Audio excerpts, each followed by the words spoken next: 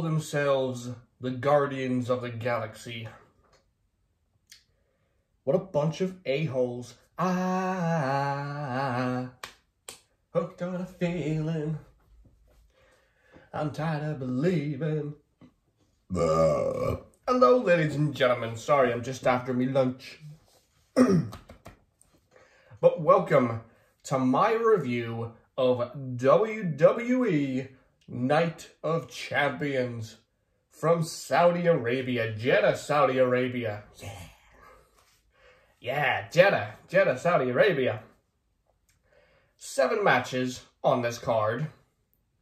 Do you know who wasn't on this card in Night of Champions? Fury. Fury wasn't on the show, rendering the name pointless. But we're going to do this review in just under 10 minutes, because there's not much I have to talk about, except the main event. Yeah. So Night of Champions opened with the inaugural World Heavyweight Championship match between Seth frickin' Rollins and SmackDown's phenomenal AJ Styles. Unfortunately, this was one of the most predictable matches of the card. Seth and AJ have proven that they can work well together. They did it in 2019 for the Universal Championship. So this match was everything we expected. Seth was... We thought that Seth was going to be injured his leg. However, after a couple of pedigree exchanges, yeah, AJ hit a pedigree, Seth Rollins was able to win the new World Heavyweight Championship. Triple H presented it to him. All the great feels that we got from this, and Seth being the new champion. Again, it was predictable because this is a Raw exclusive championship, because nobody can beat Roman Reigns, so we need a new championship. Okay. Then we got Becky Lynch versus Trish Stratus. Now, this match was built as, you know, the dream match. Never done before, Becky versus Trish. And both of them proved that, you know, they can both go in the ring. Trish was dishing out hurricanranas left, right, and center. But then the finish of the match saw Zoe Stark randomly assist Trish in getting the win. Now, I'm going to be interested if this is going to lead to a tag team match at Money in the Bank. If it's going to be Trish and Zoe versus Becky and Lita, maybe. I don't know, or maybe SummerSlam. The possibilities are endless there.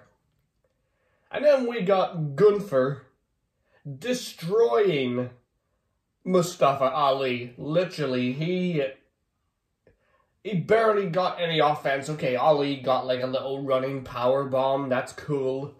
But Gunther is still the Intercontinental Champion. And that's the right choice.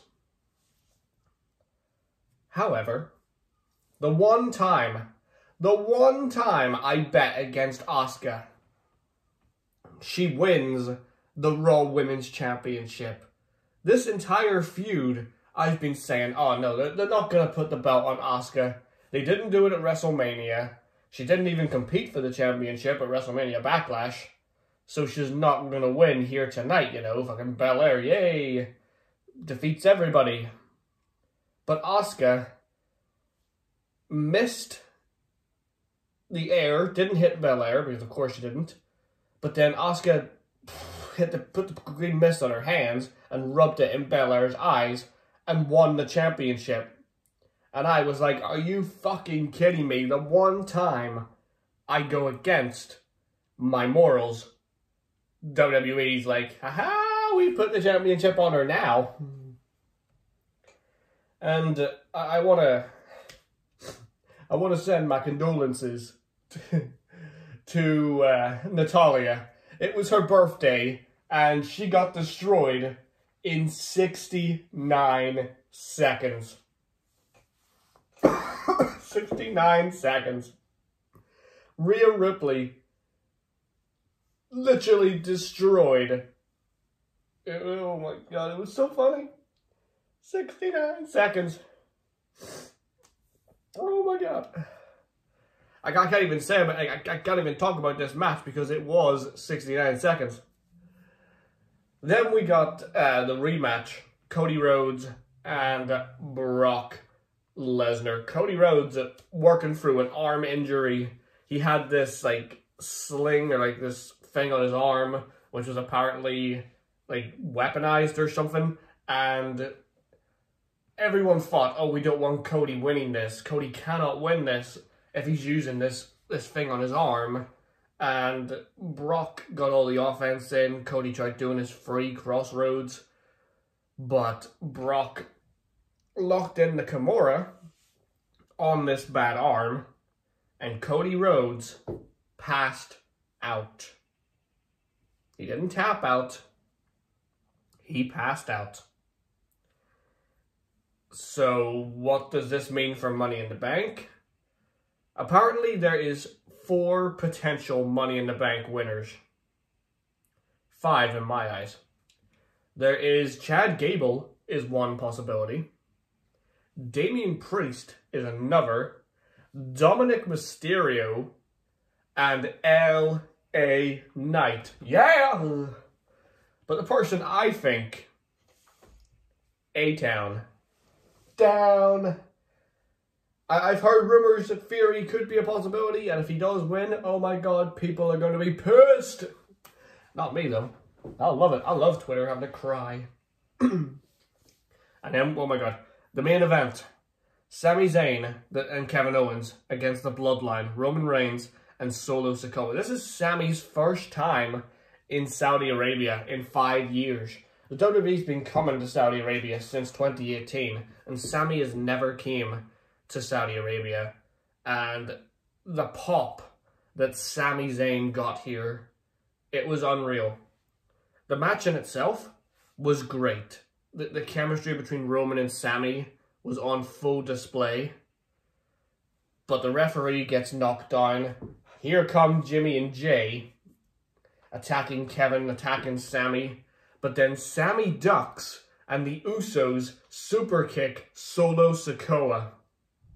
Roman Reigns sees this, gets in the ring, solidifies the Usos, shoves their face, hits them, just talks down to them, gets in the face of Jay, turns around, super kick from Jimmy Uso, and then he delivers another super kick. So Jimmy Uso has pulled the trigger and took out Roman Reigns.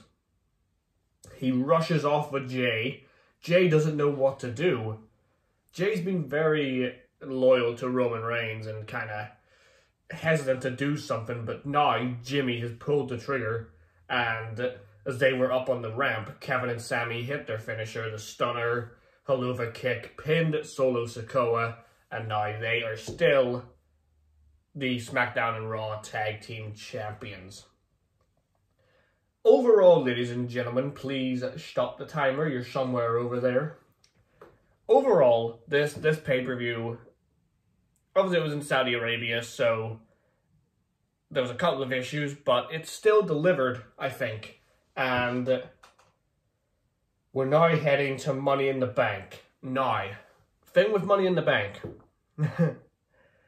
I'm going to be over in Newcastle for Money in the Bank. I'm going to be with Creeps.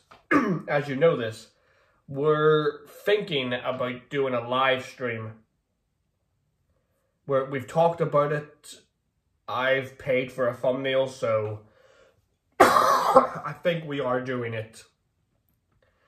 Now, when the live stream actually goes up, it'll probably be on the Sunday. I'm not home until the Monday, so my review will still be on the Monday. It'll just be really late on a Monday. Actually, I don't know. I'll have to... I know the live stream will definitely be on a Sunday. The tour that me and Creeps are going on, it takes place on a Friday, So I don't know if my video will be up on that Friday, because by the time the show ends, you know, we get back to his, I edit the video, it could be past midnight, and, you know, I don't want to upload it on a Saturday, so it'll probably be out on the Monday I'm coming home.